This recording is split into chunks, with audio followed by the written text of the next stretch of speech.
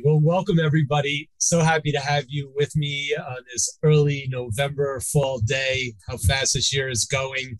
And today we're going to talk about direct examination. If you have not had the opportunity to join us for the first two parts of this series, the first one being jury selection and last month's opening statements, not to worry, you can catch up at your convenience in multiple ways. You can listen to it on my podcast at The Mentor ESQ. You can go to the website, thementoresq.com. You could go to the Trial Academy's website where they have all of the programming on demand. If you are not an Academy member, you're enjoying the free CLEs, which is fantastic, but I would encourage you to be an Academy member.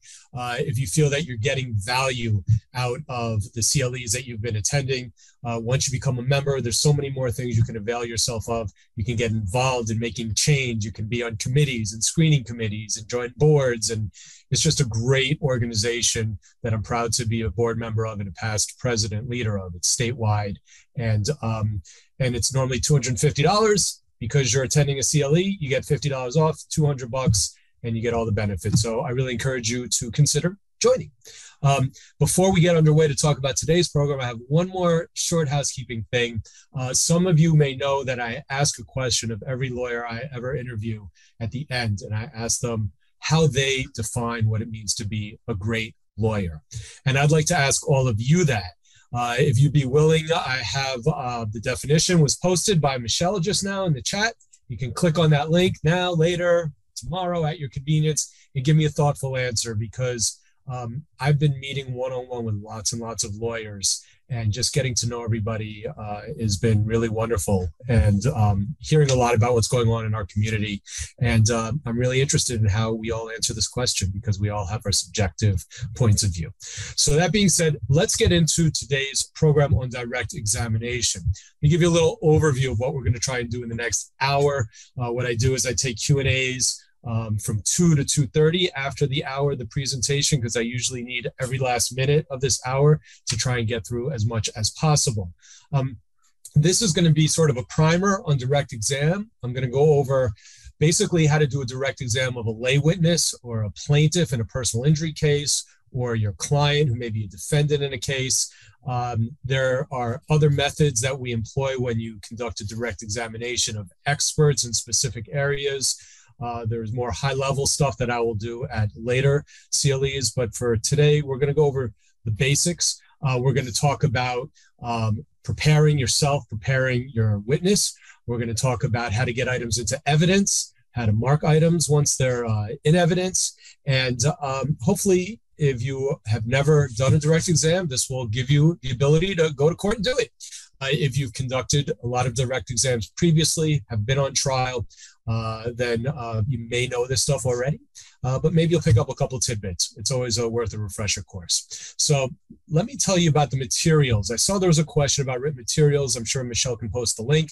I've prepared materials that I always try and prepare practical materials that I think will be helpful. So I've created a template that you can use for the flow of a direct exam in the materials. It's a basic outline that you can use if you've never had to sit down and prepare a direct exam before. I've also included CPLR 4518, which is the business record exception or permission for admissibility of business records and how to get those in. It's really important that you familiarize yourself with that for putting items into evidence in direct examination. So take a look at that. I've also done a primer on how to introduce items into evidence. I've listed out the questions there and we'll go over that together. And I've also given you the full transcript of my client, Dustin Dibble, who many of you have heard me talk about, who's in a tragic subway accident case. And it's long, but it's there. It goes through liability, background, damages. So if you are interested in reading some parts or all of that, I thought that would be helpful to have that also. So let's get to it. When I think of direct examination, when you think of the word direct, maybe initially you think it's your case. You put on your direct case as opposed to cross-examining adverse witnesses. When I think of direct, I think of it as if I'm the director. I'm directing a play. Because a good direct is kind of like directing an actor or a performer on a play. You're on the stage, you have the judge, the jury, and you want to make everything present seamlessly and smoothly in a direct exam. And it's not easy to do. Just like acting, talking about directing plays, I find it interesting that if I'm watching a play or a TV show or a movie, if the acting's really good, you normally don't comment on it. You know, if you're savvy, you might say, wow, this person's an amazing actor. But otherwise, you watch it, you enjoy the show, but you don't think about the acting part. But what if you watch a show or program where it's really bad acting, right? You notice it. It's really horrible. There's nothing worse than seeing someone who can't act or a bad actor in a program. It's just noticeable. It's the same thing in a direct exam. If you do it right, if you conduct an effective, efficient direct examination, no one's really going to necessarily say, wow, that was an incredible direct examination. But if you do a poor direct examination, if you're not organized, if you're not prepared, if you're floundering around with the questions you're asking, if it's disjointed, if you can't get items into evidence smoothly, there's lots of problems, it's bad. And it looks bad to the jury, it looks bad to the judge, and it looks bad to your adversary. So you don't want to have that happen. That's why it's important that you prepare yourself and you prepare your witness for the direct examination so it does seem smooth and easy. It's not easy. It is not easy to conduct a good direct examination. Now, most people get excited about cross-examination. That's sort of the superstar part of the trial. Lawyers love to say, boy, I cross-examined that witness. I took them down. Did you see me cross-examine them? But nobody, except for maybe me, leaves trial at the end of the day or to break and says, oh, I'm so happy with that direct examination. Because it's not sexy and exciting. You're not having aha moments. But I love a good direct exam because it's a way you can really bring out the important parts of your case and present them in the way that's going to have an impact on the jury to help you to win your case. So what you want to do is you want to think about, I like to use this analogy of apples that you are picking throughout a trial. And this starts in direct examination, it goes through cross-examination, and ultimately you're picking apples or you're planting apples, but you're gathering them. And what an apple is at a trial, it's the elements, it's the pieces of evidence, it's the important parts that you need to get out to either make a prima facie case as a plaintiff, making the elements of the case, or if you're defending a case, the elements of your defense. Those are the apples. And you need to make sure that in your direct exam that you have a plan. You make sure to get those apples out in evidence, because if you don't get them, they're not going into the jury and it could be a problem. You want to get those apples in cross-examination. And then we'll talk about that next month in cross-examination. And what I like to say is when you're preparing for your summation, which we'll talk about in the last part of this series, you gather all those apples. You look back at all your trial notes. You say, yes, I got this on direct of this witness. Yes, I got this from that direct of that expert witness. I got this apple on cross. And I like to say you have all the apples, you organize them, you bake them up, and you serve the apple pie on your summation. You pull it all together and you present it in a way that a jury's going to eat it up and they're going to like it and they're going to help you win your case because you've presented it that way. So think about what apples you need when you're conducting a direct examination, when you're preparing it, and we'll talk about it in preparing cross-examination. You have to have a plan. You don't just get up there and ask questions. If you are asking a question, you always need to wonder, why am I asking this? And you need to have a good answer for that. You're asking a question either because you need to give background, or maybe you're asking it so the jury learns a little bit about the client, or maybe you're asking it because you have to give an argument on causation and you need to get it out of this witness, or you're asking it so you can establish the damages. But have a reason for asking questions, okay? You have to have a plan. And then my mantra, I'll be impressed if anyone knows my mantra, please type it in now, but I'm going to say it again. I say it, I think, in every program. It's two things: preparation, preparation, preparation, and inform your client, right? Same thing here. For direct examination, you're going to prepare the hell out of yourself, and you're going to prepare the hell out of your witness, which is usually your client. And you're going to inform your client, or you're going to inform your witness on the process. You have to work together like a director and an actor. You have to let them know what you're going to ask, how you're going to ask it, how you want them to present their answers. It has to be a coordinated effort to come out smoothly and effectively. All right. So first, let's talk about preparation of yourself as the attorney. What I generally like to do is when I'm preparing for a trial, I'll look at the pattern jury instructions. I'll look at the judge's charges for the beginning of the case, the end of the case, and the facts applicable to my type of case, whether it's a construction accident or a trip and fall or medical malpractice or auto accident. Is it an aggravation of a pre-existing injury? What are the interesting things going on that I need to prepare for? And I know what elements I need to establish, and I sit down and I write them out. And then I look at my witness list, and I'm preparing which witnesses I want to call at which time. And usually the plaintiff in an injury case is usually the first witness. Not always. There's strategic reasons perhaps not to, but usually it is. And you realize, what do you want to get out of the plaintiff? What do you want to get out of the plaintiff? Well, you certainly want to humanize the plaintiff. You want to find a way to relate the plaintiff to the jury. I'm a big believer. My father's always taught me, and I've agreed, and I think most lawyers will agree, that if a jury likes your client, you've got a good shot. If you have an unlikable client, that's a problem. Sometimes clients are likable, and you know them, but they don't really come across. They're nervous, or the way that they present themselves to a jury may not show their likability. So you might have to work on that. You might have to teach them how to smile and nod. These are all things you have to work on. So you think about that as you're developing your plan, and you make an outline. My outline I gave you a sample of in the materials, but generally it should follow where you start with the background of who your client is. You want to bring out elements that are going to have an impact on the case. You'll see in the transcript I gave you for Dustin Dibble, he lost a leg in that accident, and he was an athlete. He was a young guy in his 20s. He was a college athlete. So in my direct of him, I wanted to bring out his background in sports, what teams he was on, and what sports he played in college and high school, what positions, and any accolades, because I knew down the line that was going to be an impact later on in his testimony, obviously, about not being able to do a lot of those things because of his injury. In the Amador case that you've heard me talk about with the motorcycle car accident in Queens that I tried right before the pandemic shut everything down, he was an avid motorcyclist, and I wanted to make sure the jury wouldn't hold that against him, but talk about his love of riding and how he idolized this beautiful Harley Davidson and only took it out for special events and drove very carefully. So whatever it is, you want to bring that out. You want to get into the happening of the accident, if it's an injury case, or the primary events in whatever case you're trying. And then you're going to transition into the issues that are important, whether it's the liability issues, transition into damages and medical treatment if it's an injury case.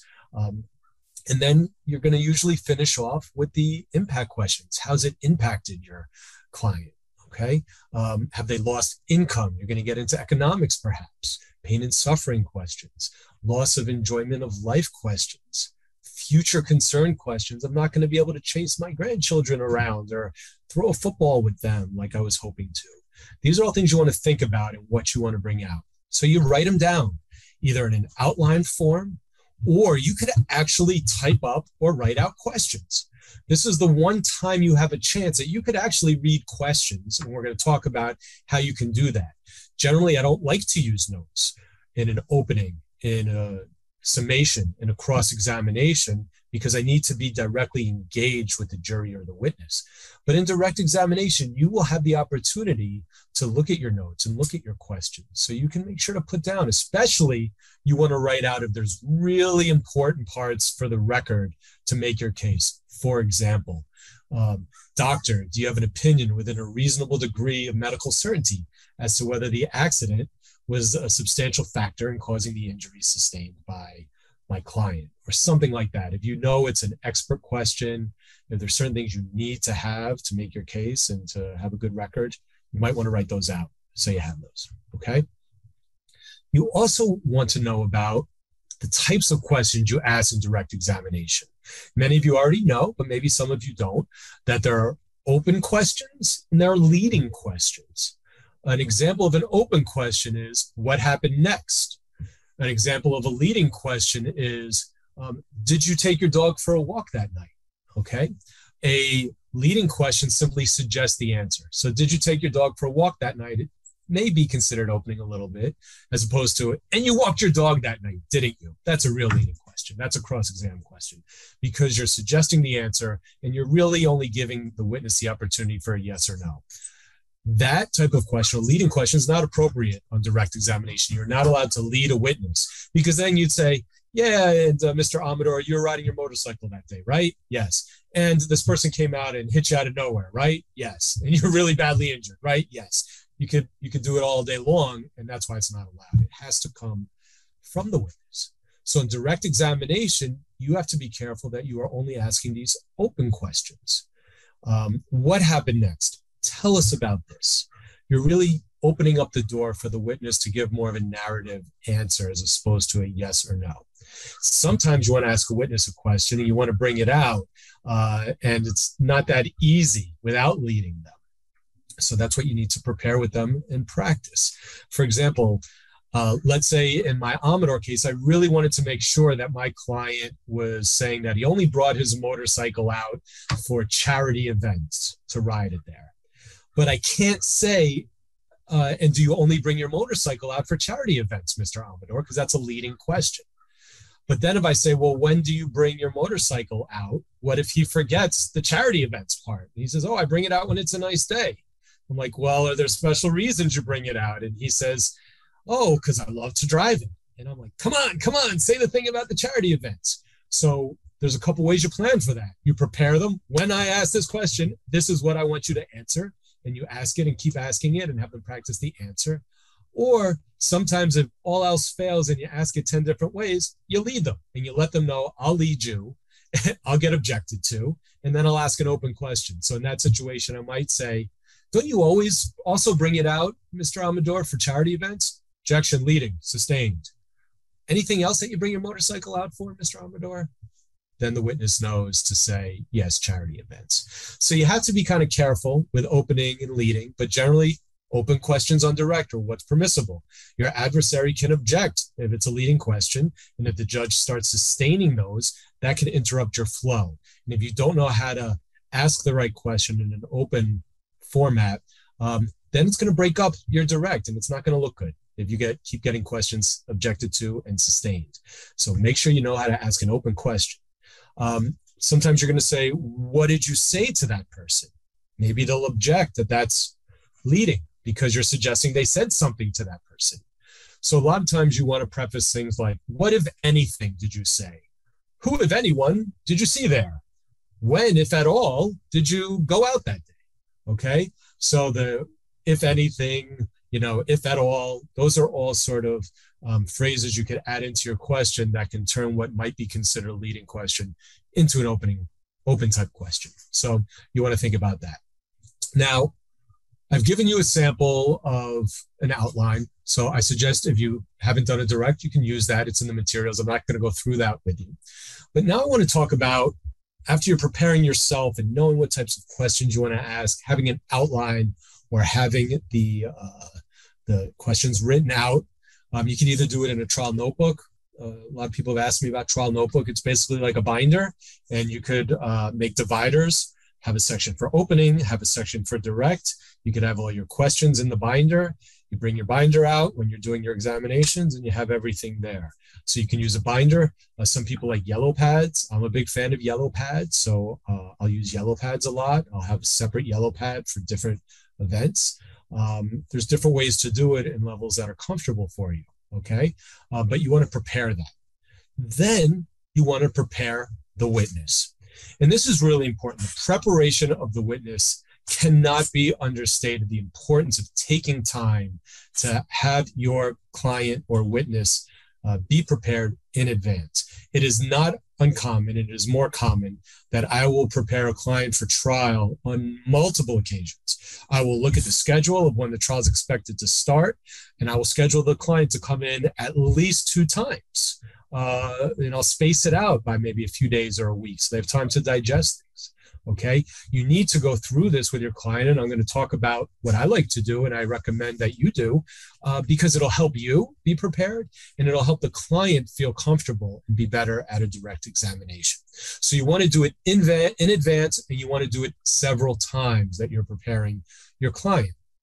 Now, right off the bat, I'll have my client join me, and I usually like to do it in a conference room or a large office setting, because then I can kind of recreate a scenario where there's some distance between me and my client, sort of like there will be distance between yourself and the witness at the time of trial. And I sit down first and I draw out a rough sketch of what a courtroom looks like. And I show it to the client. And what I'll do is I'll show where the judge sits. The jury box is either going to be on this side or on this side, so I'll draw it out. I'll draw where the counsel tables usually are, just a rough sketch. And I'll tell them, I'll say, now you're going to be sitting up here. And what's going to happen is the judge is going to say, Mr. Smiley, call your first witness. I'm going to stand up and say, I call the plaintiff, Mr. Amador, to the stand. And I tell my client, when I do that, you're going to be sitting back here. You're going to get up. You're going to come up, you're going to walk over here to this witness stand, and here's what's going to happen. They're going to ask you to have a seat or stand and swear you in. Explain all these things, because that's going to take away a lot of the fear. It's really nerve-wracking. Think about how you're nervous going into a courtroom, even if you've done it many times or not many times. Imagine your client who's not a professional. They're nervous. So the more you can tell them what's going to happen, the better. Then what I do is I tell them where I'm going to be and what's going to happen. And I always position myself at the end of the jury box, okay? I'll take my trial notebook or my yellow pad, and when the witness comes up, I get up from the counsel table and I walk over, and I literally, either with a podium or on the corner of the jury box, all the way at the end, I will stand there. And that is where I ask my questions for. And I highly recommend that that is where you ask your questions from on direct. And there's a reason for standing there. One reason is it forces your witness to look towards you, which means they're looking towards the jury box. And what I often prepare my clients to do, or probably always prepare them to do, is to look at the jury when giving their answer. Just because I tell them, just because I'm asking you the question, I'm asking it for the benefit of the jury. So even though I'm asking you, and I know it's kind of weird, you can listen to me ask it, and then I want you to turn to the jury and give your answer, okay? And I tell them that I stand there, and I'll say things like, please tell the jury, and I'll gesture with my hand towards the jury. So it's a way, by being in that position, I can remind them and help them communicate with the jury, because you want your witness to make eye contact with the jurors. You don't want the jurors just to see this profile of this conversation going on of questions and answers back and forth between the lawyer and the witness. You want your client to connect with the jury. And a lot of people, I being one of them, feel that eye contact is really important for believing somebody. You want to look them in the eye and tell them the truth. And a lot of jurors are going to say that witness wouldn't even look us in the eye. So it's important. The other reason I like to stand at the back end of the jury box is for sound control. Some courtrooms have microphones, some don't. Some have ones that don't work well. And you want to make sure the jurors are hearing your witness. There's a reason you've spent all this time in preparing and you're at trial. You don't want answers to go unheard. So if I'm standing back there and I don't hear the witness give an answer, then I'm pretty sure that the juror, at least the jurors closer to me, maybe jurors 6, 7, or 8, all the way at the end, are not hearing it. And I'll interrupt my client or witness and say, can you please speak up? I'm having a hard time hearing you. I want to make sure the jury hears you. Okay? So those are the primary 2 reasons for standing back there. So when you're preparing your client in your office or your conference room, what you should do, what I like to do, is then have them sit down at the end of the table, farther away from me, as sort of imitating them being in a jury box. In a witness box, witness stand. And I stand back. And then I go through my questions and answers with them. And I explain to them that I'm going to say, Mr. Amador, please tell the jury. Please let the jury know. Please explain. Please describe. And when I do that, I'm going to move my hands, and that's a sign to turn to the jury. And then maybe I'll bring someone from my office in a staff member, or if my client or witness shows up with someone, I'll ask them to sit off to the side where the jury would kind of be. And I will have the witness practice. I will ask a question and they'll practice turning and giving the answer. Can you please introduce yourself to the jury? Hi, my name is Oscar Amador. All right. It seems simple and basic and maybe even a little silly, but it's really important. Tell them to smile, tell them to speak clearly, tell them to keep their voice up, and practice it. Practice asking them questions. And then once they stop looking at the jury, remind them, oh, can you please tell the jury? Please let the jury know, so that by the time the trial comes, they're going to be prepared for that. All right. Talk to them about what to wear. I usually tell clients and witnesses that I don't want them to dress, if it's a man, in like a suit and tie, or if it's a female in like a very severe sort of business dress or dress or outfit, because I don't want the witness to look like a lawyer. I want them to look like who they are. We just had a case where even my expert witness, it was a ski accident case, was being deposed. And I said, don't wear a suit and tie. You're a skier. You're not a guy in a suit and tie. Wear what you'd wear with your skier type gear more. It'll look more appropriate. So think about that. Think about how they're going to look to the jury. Usually if you say, wear sort of your Sunday best type of thing, or wear what you'd wear to your in-laws' house for a holiday meal, that's usually pretty good. Button downs, sweaters, nice clothes. You don't want them to look too overdressed or too underdressed, but appropriate.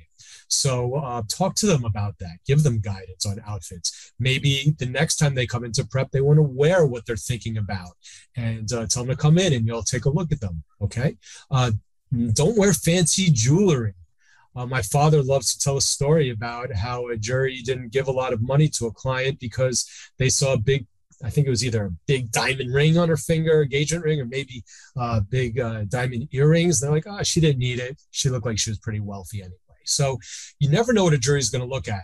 I always remember the story in a case where it was in Brooklyn in front of Judge Steinhardt. My client had been stepped into the gap between the platform and the train like took off and was dragging him. And when he showed up for his day of testimony, he had on these like flat sole, shiny dress shoes that looked like it slipped just standing still. And my father looked at him and said, he can't wear those shoes. And my wife was there and she grabbed him and they ran out to Montague Street in Brooklyn and found a shoe store and got him some like rubber sole, normal looking shoes, because you never know what a jury's going to see. So think about these things. Think about it. Okay. Appearances matter, especially on direct examination. Then go through it all. Go through it all with your witness. Ask them the questions. Have your outline ready before they come in. Be prepared for them. Don't just wing it. Some of the stuff you'll fill in the blanks when they bring it out in the preparation, but go through the outline. Maybe you do half of it on the first meeting and then give them a sample of your outline or questions and tell them go home and practice. Let your spouse ask you the questions and you practice answering. There's nothing wrong with that. You're not telling them what to say, but you're asking them to, practice answering questions out loud and feeling comfortable. Okay. So go through the whole direct. You have to do that. Sometimes if it's a real tragic case, I may say, listen, I'm not going to ask you to answer these, impact, how's it had an impact on your family's life, the fact that you don't have your husband anymore. I may not have them do that in a prep session, but I'll say, I'm going to ask this question and bring it out. Don't be afraid to cry, let the jury feel your emotion. Those are important things. You have to give your witness the freedom to give answers in a compelling way and let them know that you want them to do that. Okay. I also like to explain the concept of redirect examination. I will tell them what cross-examination is and how to prepare for it. I will tell them to read their pre-trial transcript, deposition transcript thoroughly. I explain sort of how impeachment works, and we'll obviously talk a lot about that at the program next month, but you want to prepare and inform your client, your witness, so they know they're not like a deer in the headlights. You prepare them how to answer questions on cross, short, direct, not long-winded, okay? But you let them know that you may be asked a question, a leading question on cross-examination, and you feel you're not given an opportunity to answer it. And the lawyer sort of cuts you off and keeps on going. Or something comes out that you haven't had a chance to really explain. Explain to them That's what redirect is for. I will have the opportunity to get up and say, now, Mr. Amador, defense counsel didn't let you give an answer as to, why you didn't look in your side view mirror at that moment. Can you explain for the jury why you didn't look in your side view mirror? And then Mr. Amador would say, yes, I just looked in it 2 seconds ago and there were no cars for 200 feet back, so I didn't think I had to look at it again. Whatever it may be, explain the redirect process. That's as important in your prep of the witness as everything else, okay? Then you need to go through what items you may want to introduce into evidence through your witness. And this is important, and I want to spend a little bit of time on going into this. Many times with a plaintiff, you're going to introduce photographs of the accident scene. You may introduce photographs of injuries. You may need to introduce documents that maybe they received or prepared. If you have a medical witness and you need to introduce medical records or exhibits or enlargements, whatever it may be, you need to think about that when you're planning on the direct examination of witnesses as to what evidence you want to get into trial. Because it's not just going to be testimonial evidence. There's going to be photos, documents, videos, whatever it is that you're going to want to put into evidence, okay? Tax returns, whatever it may be. And which witness are you going to get that in through? In my firm, when we're preparing for trial, we'll often say, all right, how are we going to get this into evidence? Which witness should we use? How will it be most effective? So you want to make sure that you go over the items with the witness in advance. So if it's the plaintiff in an injury case and you want to go through the exhibits, photographs at the accident scene and the vehicle or the motorcycle, and you want to put it in through that witness, then you tell them. And I would say in prep for Mr. Amador, I'd say, listen, at some point, I'm going to want to introduce these 5 photographs and ask you some questions about it. Here's one. It's of your motorcycle. Here's another. It's of the intersection. Here's another. It shows you on a gurney outside the ambulance. Here's another one, whatever it is. And the way that I'm going to do it is I'm going to ask the judge some things, and I'm going to approach you, and I'm going to show it to you, and I'm going to ask you a bunch of questions, and I'm going to tell you what those questions are. But don't worry if you forget, because your answer is going to be yes to all of them, okay? I'm going to say, Mr. Amador, does this photograph fairly and accurately depict what your motorcycle looked like on the day of the accident? Yes. I'm going to ask follow-up questions. Yes, yes, yes. And that's it. Okay. But let them know that there's going to come a time that you're going to do that. Explain to them the process. And then if you're going to want to have them mark a photograph or a document, perhaps it's enlarged you put it up on an easel. I personally like to use enlarged exhibits. Sometimes we use computers and imagery to, projectors to push it onto screens. I'm old school in that I like something tangible, a blow-up board that has whatever it is, whether it's a photograph or a business record of importance or a transcript page that a jury can look at, that I can hold up in summation that they can take into the jury room. So whatever that is, walk through it. If you're going to have your witness mark things or point out things, go through that with them, okay? Now, how do you get something into evidence? Many of you know it or think you know it, and some may not know it.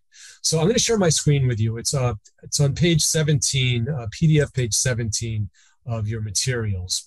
And I just want to go through this with you for a moment because it's super important that you know how to put an item into evidence. Because if you don't, then it could be really bad.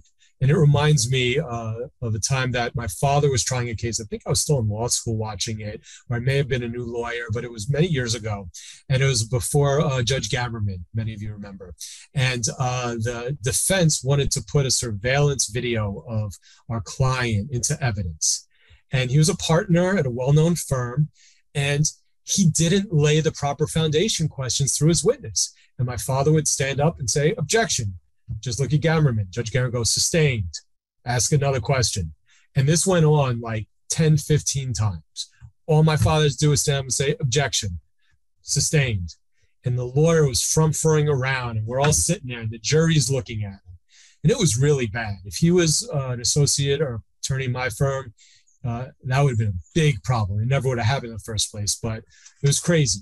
And it was because he just missed one of the basic foundation questions of how to lay the foundation for putting something into evidence. And that it just, everything went downhill from him from there. So it's important as part of this seamless presentation, remember, that you're putting on for the jury, it's all smooth, it's all choreographed, okay?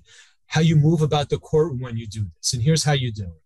If you're listening to today's course via podcast, the first attendance verification code is POD 513. Again, that's POD 513. So I have this up on the shared screen. Michelle, tell me if it's not there. Otherwise, I'll assume everyone's seeing it. The first thing you do, thank you. If I was in a room, which I would prefer to be with all 984 of you, I would stand up and show you. But I stand up at my table and I say, Your Honor, may I approach to have this item marked for identification? Yes, Mr. Smiley, you may. Thank you, Your Honor. I hold it and I approach in a deliberate manner with my buttoned up, looking professional, and I hand it to the court officer or the court clerk, whoever wants to take it. And usually the judge will say, yes, but please show it to your adversary first. And I'll say, yes. I show it to my adversary. Yes, let the record reflect. I'm showing this document to my adversary. You may approach. Then I approach. I say, Your Honor, may we please have this marked as plaintiff's exhibit, and whatever it is, exhibit 1 for identification. And the judge will say, fine, it will be deemed plaintiff's exhibit 1 for identification. There's no stickers on it, no anything. Sometimes you could even ask it at the beginning. You know, Your Honor, may I approach with what I'd like to have marked as plaintiff's exhibit 1 for identification. You can combine those. The judge will say, show it to your adversary. Let the record reflect. I'm showing what's been marked as plaintiff's exhibit 1 for identification to counsel. May I approach? Yes. You approach. May I please approach the witness? Yes. You approach the witness and you hand them the document or you show it to them. If it's a blow up, if it's a photograph, if it's something large, you position yourself with your back to the jury, which you usually don't want to do. But in this case, the jury cannot see an item in evidence until it is in evidence. Remember that. So there's a little cloak and dagger here. You're showing it, but until it's in evidence, they can't see it. Okay. So you don't start waving something around on your walk up for a jury to look at, or you're going to get in big trouble. So you keep it away from the jury, you approach. Then when you show it to the jury is when you ask these foundation questions that I'm going to go through with you. They don't have to be these exact words, but the gist of them has to be there. Okay. Now, just briefly, I have a note here if you're using pre-marked exhibits. I love pre-marked exhibits. You usually do it in federal court. Many state court judges don't do it. Basically, what you do is you sit down and you agree with your adversary all the exhibits you plan on introducing and that they plan on introducing, and you mark them. So I would have, if I knew I'd have 15 photographs and other documents, I'd label them 1 through 15. Defense could label A through G, and then you're just standing up with that document that's been pre-marked. You have it typed up. Everybody knows what it is. You can give the court a sheet of the pre-marking, and you don't have to go through the marking it at the time. And then if it gets into evidence, you can just leave it as that marking. So you would skip the whole routine of approach to have something marked if it already is marked. But either way, you get to the point where you're approaching the witness with it, and you're asking if you may show it to the witness, and you wait for permission. You show it to the witness, and the jury cannot see it, okay, while you're showing it to the witness. Another reason perhaps not to have something blown up on a big screen, because you can't show it on a big screen where a jury would see. So here I would say to my client, Dustin Dibble, I'd say, Dustin, I'm handing you what's been marked as Plaintiff's Exhibit 1 for identification. Do you recognize it? And of course, he's been prepared. So he says, yes, I do. The next question is, what do you recognize it to be? And he will say, I recognize it to be a photograph of my motorcycle. Okay, and again, you prepare them for that. When I show you a photograph and I say, what do you recognize this to be? You're going to say it's a motorcycle. Or you're going to say this is the scene of the accident. All right. Then after they say that, the next question is, and does this exhibit, or does Plaintiff's Exhibit 1 for identification, or does this document that I've just handed you fairly and accurately depict the fill in the blank? And this is what the lawyer in the case I told you about, who couldn't get that video into evidence, this was the step he was missing. Okay. He didn't say, does this video fairly and accurately depict the video surveillance footage that you took of the plaintiff on March 10th, 2009. Okay. He kept missing this part. And so he wasn't laying the foundation. So you need to prepare your client. If it's a photograph, if it's a letter, if it's whatever it is, does it fairly and accurately depict it? And again, you've prepared your client or witness to say yes, yes, yes, yes, yes to everything. So they're going to say yes. Okay. Sometimes it may be a business record you're getting in through a witness. So at this time, you may want to say, was this document prepared by you, or was it prepared by the police department officer in the ordinary course of business? Yes, it was. Okay. And then you're establishing the foundation that way. And then the last question you do is you say, and will this photo, will this document, will this record, will Plaintiff's Exhibit 1 for identification aid and assist you in your testimony to this jury here today? Yes. At that point, you stop, you turn to the judge, and you say, Your Honor, we now offer what's been marked as Plaintiff's 1 for identification into evidence as Plaintiff's 1, or just into evidence. Then the judge is going to turn to your adversary. Mr. Adversary, any objection to this? And then now's the time, if you or your adversary during a direct exam has an objection, if they didn't lay the foundation, if you think it shouldn't come in for whatever reason, that's where the objection comes in and you address it. Otherwise, if you've done it right and you've given notice to your adversary, like we talked about in How to Litigate a Personal Injury series earlier this year, you've disclosed this photograph as part of your pretrial disclosures. So you're not going to get that objection saying, Your Honor, I've never seen this photograph before. Then they'll look at you, Mr. Smiley, did you give this photograph to defense counsel prior to just now? Yes, Your Honor. In fact, here's my pretrial disclosure. I gave it to him and I have an affidavit of service 6 months ago. Okay, that's being prepared. All right. Once you get through that objection, the judge will then say, yes, we will now receive that into evidence as Plaintiff's 1. Please proceed. Let the court reporter put a sticker on it. Court reporter puts a sticker on it, dates it, Plaintiff's 1. Now it's Plaintiff's 1 in evidence. And then you are free to show it to the jury and use it. Usually I say, Your Honor, may I now publish this to the jury or show it to the jury? Yes, of course, Mr. Smiley. You don't have to ask me. It's in evidence. But you're showing a smoothness to this process of how to get something in. The jury sees you as a competent attorney. Your adversary sees you as a competent attorney. The judge has respect for you as a competent attorney. That's what you want. It's going to make things go. This is the good acting part. Bad acting is when someone doesn't know how to do this and doesn't ask questions and can't get a surveillance video into evidence, and the jury's sitting there and rolling their eyes, the plaintiff's counsel, laughing. Okay? That's bad. You don't want that to happen. All right? So I'm going to stop my share. So that's there to use that. Like I said, doesn't have to be the exact words, but the gist of it should be those steps. They identify it, it depicts it, it'll aid in the system, it's fair and accurate, and then you get it in. And that's how you get in photographs, documents, videos, use the same foundation questions. It is essential that you learn how to do that, okay? Practice it with your client in preparation. So when it happens, they're not sitting there like, why is he handing me this? What should I be saying? I don't know. You don't want that to happen. That's where you have to have that preparation level. All right. I only have a few minutes left, and I've already seen a lot of questions on the Q&A, which are great, and I will address each and every one of them after the 2 o'clock hours. So stay tuned for that. I think you can actually get an extra half credit. Michelle will correct me if I'm wrong, if you stay the full extra half hour. Now, once you get this document into evidence, use it, okay? There's a reason that you wanted to put something into evidence. Sometimes, I've had a case where it's a really bad scarring in a sort of a sensitive area that my client has sustained, and I don't want them to have to drop their drawers in a courtroom, so we have a photograph. And then I say, can we publish it to the jury? And you actually hand it to them, and they can pass it around and look at it.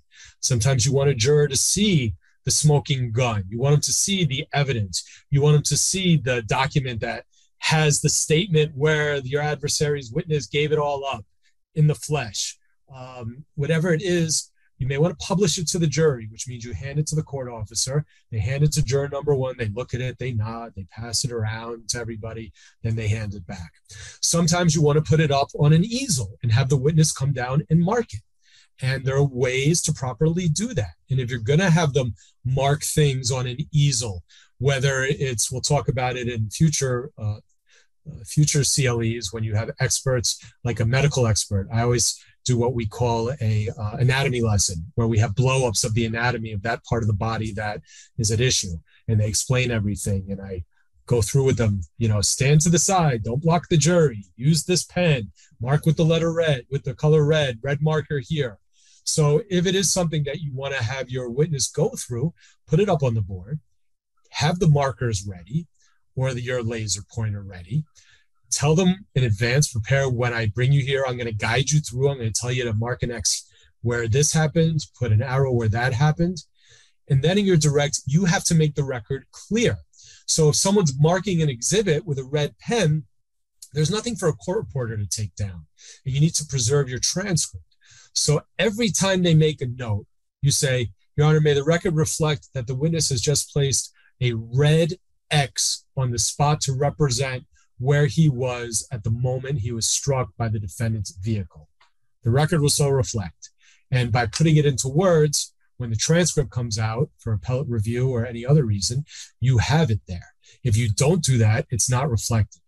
And I've had a lot of trials where my adversary is doing that, or asking my client to mark something on cross-examination, and they're not asking for the record to reflect the marking. And I'll jump in. I'll say, Your Honor, I'm sorry, can we please have the record reflect that the witness has done this or that? Or can we please ask counsel to have the record reflect?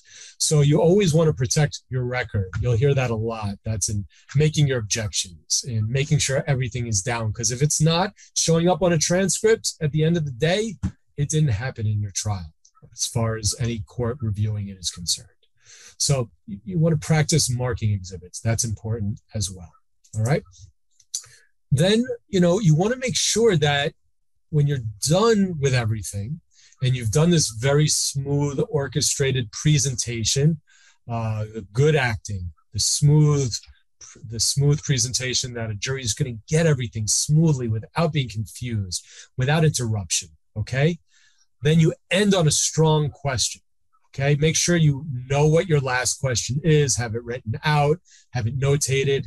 If it's a damages question, if you're at the end of a trial where damages are at issue, I usually like to ask, Mr. Dibble, what's the worst part about this injury? If you can share that with the jury, please. And I leave it at that. I usually like to say, what's the worst part? Or do you have any concerns for the future? What's your biggest fear looking ahead? Things like that. Because then you're ending on a compelling question. It's open. It's not going to be objected to. On direct and cross, you never, ever, ever want to end with an objection being sustained and you saying, oh, okay, and sort of meekly dropping your head and walking back to your counsel seat. You want to end strong on everything you do in a trial. That's why I said at the end of opening statements, you smile, you say thank you, you look everyone in the eye and walk tall back to your seat. Again, at the end of a deposition, of a direct examination, you want to end with a question. And then you want to say thank you to your witness, and you close up your book and you walk back strongly to your table, and then they will let your adversary do cross-examination, which you have prepared your witness for. Now, the other thing I'll tell you is that I like to have some signals, some cues with my clients and my witnesses. And one of the things I like to use is the pen or pencil trick. And what I do is I tell them in preparation, don't be too long-winded. Sometimes I even do this in depositions as well. And I'll say, if you see me hold my pen either up like this, where it's vertical, or on the table, I'll rest it right on counsel table, it means you're talking too much. You're blabbing. Tighten up your answers. Stop giving such long answers. Make the lawyer ask you another question. So that's my pen pencil trick. It's the vertical holding. If that comes up, they got to slow it down. All right. They got to tighten up their answers. They're talking too much. They're saying more than they need to. So you can let them know that. Again, you can let them know that you'll be able to get back up and redirect. You'll be able to give them the opportunity to explain. And then you sit there through cross-examination and you can choose when to object. In general, folks, my recommendation is object when it's important. I once was in a trial with a very, I thought, seasoned defense firm attorney. His name was on the door. He was the senior partner overseeing the case that the associate handled up until the time of trial. And at the time that I was just doing background, I said something like, can you tell the jury, where you live? Whatever it was something very basic. Objection, leading. And I was like, what?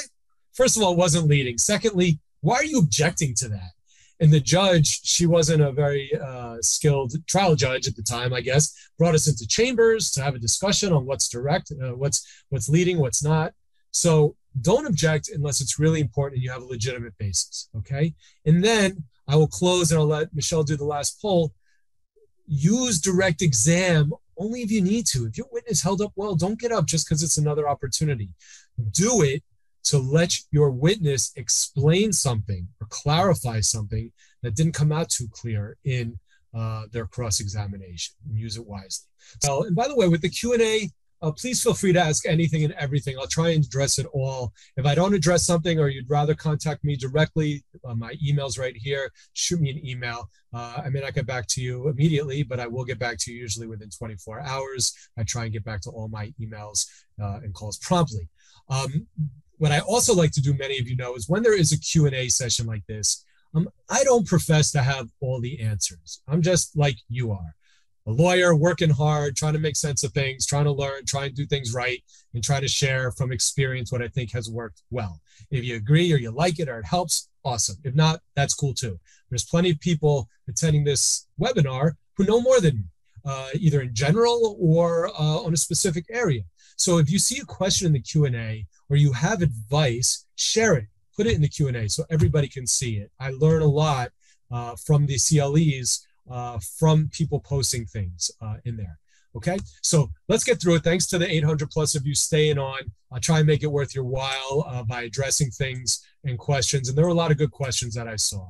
And the first question is, in a bifurcated trial, that being in some venues, the trial is not all unified. It is not liability and damages together, but broken up. You have to prove liability first. And then if you get an award of some sort on liability, then it's a whole new trial on damages. And that's the focus of the second part of the trial. So if it is a bifurcated trial and it is just on liability, then no, you should not be talking about the injuries in your opening statement. You should not be talking about the injuries in the direct examination and the damages. That's not appropriate for the liability only trial. You can ask questions about it during jury selection, as we talked about 2 months ago in part 1, because in theory, if all goes well, the jury will be the same jury for damages afterwards. You don't go through and do it again. So be careful in a bifurcated trial. Basically, you're going to end your direct examination of the injured plaintiff when they get hauled off in the ambulance, okay, before getting into the damages testimony. And then you'll pick up in damages with, all right, we talked about the liability part in the accident. Let's hear what happened as a result of that. And you go from there. There's a question, how do you get a message left on an answering machine? I don't know if that is someone saying, how do you get that into evidence? If there's a message on a machine or a voicemail, but what you do is you save it somehow. You save the recording, you exchange it with your adversary pre-trial, and at the time of trial, you say, we'd like to offer this into evidence. And if a jury's not supposed to hear it, then you can have that proceeding in the absence of the jury. You could say, Your Honor, before the jury gets called in today, we'd like to put the witness on the stand and put something into evidence. And it's a voicemail message. And again, you go through the same things. You just heard that. What is it? Where did this come from? Yeah, this is from my voicemail, from my phone, and I recorded it and I sent it to you. And that's how you would get in that type of item. Okay. Now, someone's asking me about the trick I talked about, where you ask a leading question and put the answer sort of in it because they just haven't given you the answer you want. So you lead and you tell them the answer. What if that happens and then your adversary stands up and says, come on, Your Honor, Mr. Smiley just led and gave him the answer, and now you're allowing him, in essence, to ask the same question in open form. And this person's saying that he or she had a judge who did not allow the second question. Now, I would take issue with that. It's, you can ask an open question. You could say, you just have to phrase it properly. So sometimes you got to work a little bit. You get objections sustained a couple of times. But if you phrase it as a proper open question, there is no basis for a judge to deny you. And that could be reversible error, in my opinion, or an abuse of discretion, especially if it's an important matter. So be diligent, be tough, stay at it. Never give up is another point. If there's something you need for your case to get into evidence and you're having a hard time and objections are getting sustained, keep fighting, keep asking it differently. If you need to, say, may I have a moment, Your Honor? Go speak to your colleague or somebody, or make a phone call and get back to it, or take a break. Don't miss an opportunity to get something into evidence because you haven't framed the question. Hopefully you prepared for something important. Sometimes you may know, hey, this is a tough one. It may not get in. You tell the client that. You tell them we're going to try it different ways, and I may get objected to, but you got to prepare and do the best you can, okay? All right, so I have to keep scrolling back to the questions to take them in order here. Someone suggested they took their client to the courthouse a week beforehand as part of the trial prep. I think that's a great idea. If you have the opportunity to either go or tell the client to go and take a look in the courthouse, look in the courtrooms, look in the jury selection, assembly areas, get a feel for it, that's really helpful. Like I've said, I like to go and get the lay of the land before trial. I think a witness would certainly like to do that as well. Someone saying their client is a pastor. Should he wear his collar for trial? I would probably do that because I think it gives an air of being a clergyman and having, if that person's not telling the truth, the wrath of God's going to come down. So yeah, I would have clergy members wear their uniforms. I would have police officers wear their police uniforms. I would certainly recommend doing that. Someone's asking about virtual trials and direct exam by affidavits. Would you lose that in-person power? I have not tried a case yet since the one I've been talking about, the Amador case in March of 2020. And if I was told I could try a case by choice virtually, I would decline. If I had to, I would. But my preference would be not to do anything virtually. You can lose jurors. You don't see what they're doing. There's just too many chances for problems. I would not do any virtual trial. I'm fine doing virtual mediations or arbitrations, depending on the extent of it, but certainly not something that would be trial level. I would not recommend doing that virtually. On a damages trial, the question is, would I call the plaintiff first or the treating medical expert? Now, usually I would call the plaintiff first, okay? Sometimes if I feel that the plaintiff is not able to articulate his or her injuries as well, perhaps, as our medical expert or the treating, then I may have the treating come on first to lay the landscape so that, perhaps maybe in a brain injury case, you would have your neurologist or neuropsychologist come on and explain why the plaintiff may not be able to communicate well on the stand or may not remember things, so that when the witness gets on the stand, that whole context is taken into consideration by the jury. Also, sometimes you're stuck with scheduling. That's one of the biggest problems with trials is coordinating. The judge is like, all right, we want your doctor on tomorrow morning or Wednesday morning, and you call up, the doctor's like, I don't testify on Wednesday mornings, I'm in surgery. So sometimes you have to go out of order. So there's a lot of, you can plan as much as you want, but trials throw a lot of curveballs at you. So again, if you have the luxury of knowing you can put them in at any time, think about how it would present and do it what you think is best. As always, you can reach out to me or any other lawyers and workshop it. Say, here's my case. What do you think? Who do you think would be best to go on? And the questions I would ask you is, how's your client? Good witness, bad witness? How's your doctor? Good witness, bad witness? How are the injuries? Who else do you have? Where's your venue? That kind of thing. All right. Let's see what else we have here. What is the best way to get emails into evidence and avoid a hearsay objection when the email is an exchange between non-parties or inter-office emails between individuals and defendants' offices? And you represent the plaintiff and your adversary won't stipulate to the admission.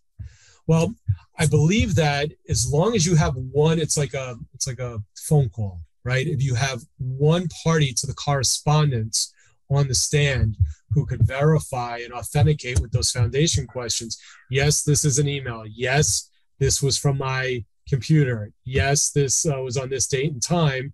I think that's how you get it in. If it's non-parties, you'd have to subpoena them and put it in through them. So ultimately, the idea at work with getting items into evidence is you have to have someone that has a connection to that evidence on the stand. If it doesn't get in through some other exception with a business record, hospital record, certified medical bills, there's some things you don't need a person on the stand for. But there are some things like an email exchange that you need somebody. So you need to get a party to that email exchange on the witness stand. And if you don't have control, then you subpoena them and you keep fighting to get them in there and do it. But it's a good question. If you give your client an outline to prepare, do you run the risk of defense counsel asking, did you review anything to prepare? And that's why they don't go over it, because maybe it can be discovered. I'm not going to tell you what to say to your clients or what to do. But if you say to the client, listen, they're not allowed to ask you what you and I talk about and what we go over. That's privileged, all right? So do I want you to use this as a document you need to prepare you to answer questions? No. Do I want you as a tool to help you and I be on the same page with the questions and answers? Yeah, that's fine. And, you can make sure that this, outline, you don't have it, you've never seen it, that type of thing. I mean, you have to feel what's comfortable. I certainly feel comfortable having a Q&A or outline with my clients that they go over and helping to prepare them. I'm not telling them what to answer. They can say, yes, Mr. Smiley gave me a list of questions that he wanted to be prepared to answer. Okay, that's not discoverable. That's a communication and preparation for litigation between you and your client. So just be careful with how you go about doing it, okay? But remember, privileged communication. How do you avoid not sounding too rehearsed? It's better, no one's going to know.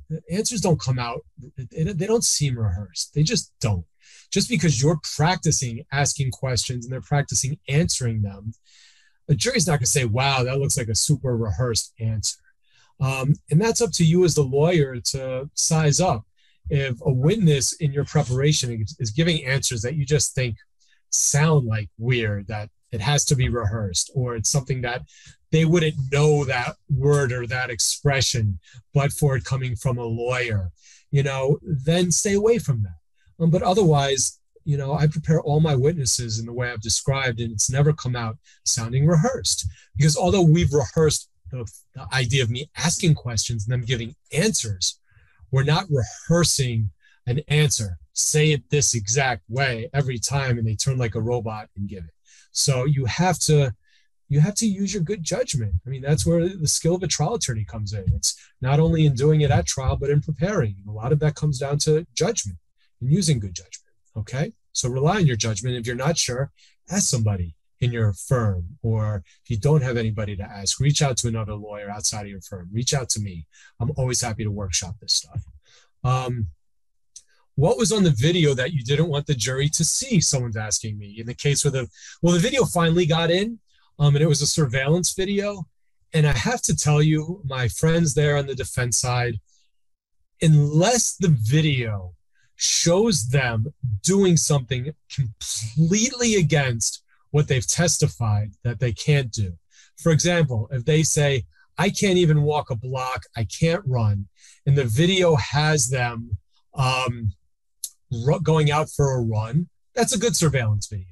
But if they say, I can't go for long walks, it hurts, and you have a surveillance video that shows them getting out of the car, slowly walking into a 7-Eleven, walking out slowly with a coffee and getting in their car, don't use it, okay? Those are 99% of the surveillance videos I get served on me are like that. They don't show anything. They show bad camera footage. They show someone spying on the client. And I love it when it comes into evidence because I use it in my summation to say, not only will they not acknowledge their fault at this case, which you've seen as a parent, but then what do they do? Instead of acknowledging it and trying to, realize what they've done to this person, they send somebody to spy on them. Can you believe that? How many times did I ask? They were out there Monday, Friday. They were camped out in a van. They had surveillance going with the kids walking by. Can you believe they did that? This is how they're defending the case? Members of the jury? It's outrageous. How dare they? And it showed nothing. What did it show? So that's how he handled it. And that's how my father handled that video. And it was effective. We won that trial. It was a video showing her, it was a knee injury, I believe. And they had a surveillance video of her sitting out by a pool in a bathing suit with her leg just on the shades. I mean, what does that have to do with anything other than be violent? So you object, you give him a hard time. He looks bad putting it in. And then when it comes in, it looks bad that they did it. I mean, these are the things you have to skillfully handle and think about in a trial. Should you add, does the plaintiff's exhibit fairly and accurately depict the scene of the accident at the time of your accident? Sure. I mean, if that's what you want to show, sometimes you're just showing the intersection. Is this the intersection? And is this how it appeared to you at the time of the accident? Again, yeah, you want to use those words. Again, the questions I gave to you, I don't have to be exact. Use it as you will. What is the purpose of the last question to submit in evidence? Is it necessary? So I'm assuming that question goes to when I'm asking concerns for the future. It's damages. It's damages. It's damages questions. I want to be able to get up in front of the jury and say, you heard Dustin Dibble talk about the impact the loss of his leg has had on him, and that he's worried that, yeah, he's a young guy now. He can get around and he can use his arm strength to accommodate. But what about when he's 60, 70, 80 years old? It's not going to be that easy for him. He's worried about that. That's a future loss of enjoyment of life element that a jury can consider. So that's the relevance there. What is the point of asking whether or not an item will aid a witness in their testimony? I've never used that or heard it used to lay the foundation. Does that show relevance in some vague way? I use that because I've seen it required. And I've seen it as a basis for an objection. I've seen a judge turn and say to a medical expert, do you need this? Do you really need this? It's why do you need this? And I find that it's very helpful, and it's a cap, it's a safety net. If you throw that in, it'll protect you and say, yes, it's going to aid them. Because I believe from somewhere I've learned that if it's an item in evidence, that one of the things to consider on the proper admission, if it's something that will aid the presentation of testimony and aid the witness in that. So if you don't have to use it, all power to you, don't use it. I've always used it, so I recommend doing it and preparing the witness to say it will aid them. But if you don't need it, then go for it without it. How do I deal with a question by an adversary for a voir dire to support an objection to the introduction of an exhibit? So the question is saying, the adversary wants to jump in and do the voir dire and basically a mini cross-examination on an item of evidence. I would object to any voir dire. I don't think it's appropriate during a cross. They object to the basis. And if they really want it, they ask the judge, and they can ask to do it out of the presence of the jury. The judge grants it, they grant it. But I don't like giving up my control of a trial. So if I'm directing a witness, I don't want to hand over a time to my adversary to go in and use 10, 15 minutes grilling my client in front of the jury. That's interrupting my presentation. So I do everything I can to avoid that. I'll say, counsel, plenty of time to cross-examine this witness about that, when it's his or her time to get up and question. Otherwise, if the judge grants it, there's only so much you could do, but you would do it out of the presence of the jury. Can I briefly address the introduction of medical records? Sure. If you have a hospital chart that is certified and that is subpoenaed to the courthouse, that can go in under CPLR 4518 as there's a specific provision for that without having the need of a witness on the stand. You could introduce that outside the presence of the jury before they come in into evidence, and there's really no basis to object to it. Okay. Same thing with hospital bills. So hospital charts, hospital bills, you always want to request that they be certified and subpoenaed. If you show up with a certified copy, that's usually not good enough. Sometimes your adversary will stipulate to it. If it comes directly to the subpoenaed records room with the certification, then you satisfy the CPLR and you don't need a witness. Where it gets a little tricky is with like a medical practice. The client's been treating, the witness has been treating at a group of physicians, Primary Care Physicians LLC. Those don't come in with a certification in the same way, unless you specifically go through certain steps in the CPLR, which are laid out there, where you serve notice of your intention to introduce them. You have the proper certification. You serve a set in advance. So there are certain ways to get those records in from a practice, medical practice.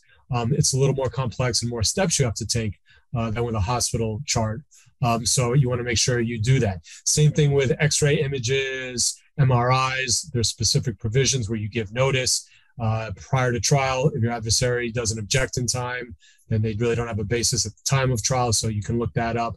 Pretty much any item you want to get into evidence, you're going to want to start with 4518. If it's not there, look through the annotations, look through the other sections of the CPLR. You can usually find it for how to get something into evidence. If you can't find it, or if it doesn't fit into something, then you need a witness from that source, like the emails we were talking about, to get it into evidence, okay? Question, how can we get an attorney's letter to a defendant into evidence, for example, to prove notice? The attorney cannot testify that it is a business record. Then I would show it to the witness that it got sent to and say, didn't you get this? And again, find where you get it from. Sometimes you may get it in discovery.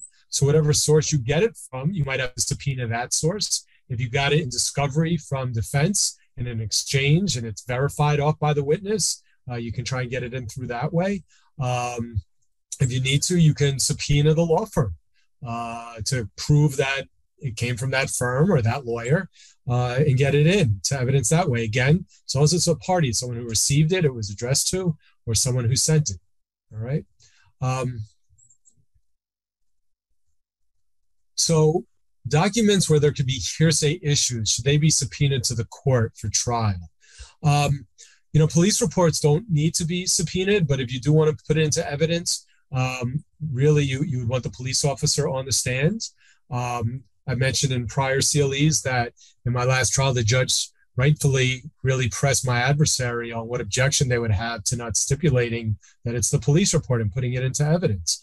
And that if there were hearsay statements in it, we could address that. We could redact it if need be, but why would we want to take somebody who's protecting us off the streets to testify in a courtroom? So you don't need to subpoena it. Police reports will often have hearsay issues, and it doesn't change whether it's subpoenaed or you bring a copy of it. But you should make sure you have a certified copy of it. And police officers will always show up if you subpoena them. You just serve it on one police plaza, subpoena, okay? Can I show a witness a document so they can testify about it because I haven't given it to the other side? You haven't given them notice. No, you can't. You can't start popping documents up at trial that your adversary has not seen. That's the way we work. Go back to my cousin Vinny. I love to talk about it. You have to give him he has to give you the whole file. You have to give notice. If you're going to put an item into evidence, you have to show it to him.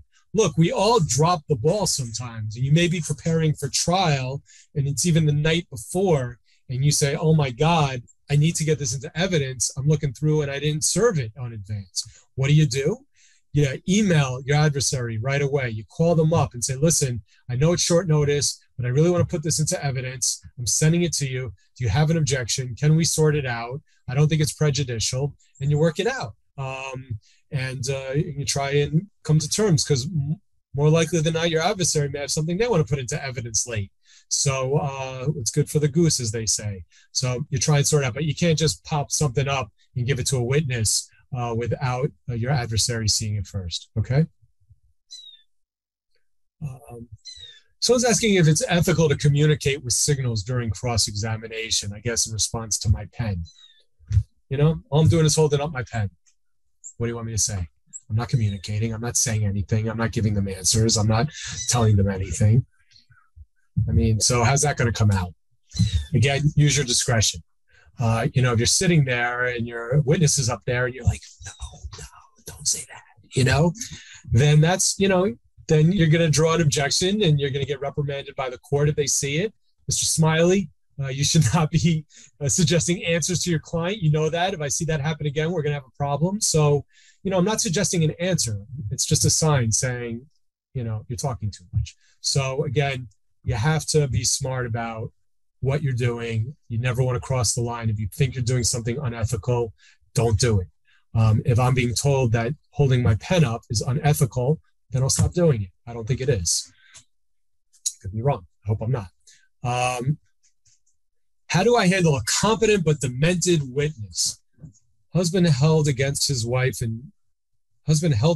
and his wife's wishes in a nursing home. They're claiming false imprisonment. No medical reason not to let him come home. So I guess the question is, you want to put a witness on the stand, but they've got medical, psychological issues. That might be the situation where you're going to want to call a physician first, and you're going to want to preview that to the jury. You're going to say, listen, you're going to hear from Mr. Smith. And I want to give you a little heads up of what I expect his testimony to be like. I anticipate that because I expect you will learn about his injuries, and he had a brain injury, or because he suffers from a condition that we anticipate you'll learn about, that his testimony may be disjointed, may not make sense, it may not seem real, it may be overly emotional. But I ask you to keep an open mind, and I will anticipate you hearing from medical testimony either before or after, explaining why. And it's important that you see the impact of how this person is, because that's part of this case. So when you have a situation like that is potentially a difficult witness, then you want to try and deal with it. I had in the Amador case, the motorcycle case, English wasn't his first language. And I was really worried. And I started off the trial with him through an interpreter. And I asked in jury selection, I said, I expect you may hear my client speaking through an interpreter. Is that okay for you? You're going to hold that against him, that he's not speaking in English. I wanted to get that out to them so that they had a little bit of a sense. And it turns out that the court translator was making things more difficult, that we figured, let's try it without a translator. And the second day he was on the stand, or later that day, we said, all right, Mr. Amador, we're going to try without a translator. Let's see how we do. Go from there. And we did, and it was better. So the most you can give the jury a preview of the strengths and weaknesses, including witnesses, the strength and weakness of a witness, the better. See how fast time goes? I'm so thrilled you've all stayed with me this long. I'm going to answer one more question, and the rest I'll try to handle in one-on-ones with all of you. If you're listening to today's course via podcast, the second verification pool is POD 684. That's POD 684. Thank you, everyone, for all of your questions. Please feel free to reach out to me directly. I will try and get back to you, as I said. The last question I'm going to answer, which I think is an important question to address, is this. Should any subject be saved for redirect, or should everything be covered on direct? My initial response to that is, if it's something that you need for your case in chief, as a prima facie case, or in your defense, don't save it, because if your adversary says, I've got no more, I don't have any cross-examination, then you lose the opportunity. Or if your adversary asks a very limited scope of questions on cross, direct exam can only address things that came out in cross. You can't come up with something new. That's the other thing about direct. a redirect. So redirect is to address things that came out in cross. So if you save something and that topic isn't covered in cross, or there is no cross exam, you've lost that opportunity. So bring it out. The only time you may want to save something is if there is something negative and you're concerned, maybe a prior conviction, and you don't know if your adversary is going to bring it out or not. What you may want to do, and this is total judgment, you have to really think about it, depending on the case, the circumstances, whether it was asked at a deposition. If you think it may not come out, you may not want to address it, okay, in direct, and address it and prepare your witness and tell them that and say, but if they bring it out on cross, I'll get up and let you explain that conviction or what happened. Otherwise, you don't bring it out. So that's the only time I would hold something back specifically for redirect. Otherwise, no, I go straight for it. So with that, I know we're waiting on some others. I want to thank everybody for joining me. I hope to see you for cross-examination next month on December 1st. And as always, please reach out to me with any questions. If you're listening on the podcast, thank you so much. Please continue to do so. Share the podcast, like it, share it with your friends, colleagues, law students, and I'll see you all next month. Thank you so much.